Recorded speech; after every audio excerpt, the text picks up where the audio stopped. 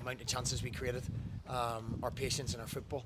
I thought we were excellent throughout the second half, especially the tempo we created. But I think St Mirren fans still getting used to, we will be patient, we will pass the ball, and we deliver balls into the box. That's maybe what we have to do better. But great cross from young Hendo and a fantastic run from Conor Ronan. So overall, I thought we deserved it. We had 6 clear-cut chances inside the box and didn't take any of them. You think it's going to be one of those nights, but it wasn't, and it shows the character of the squad.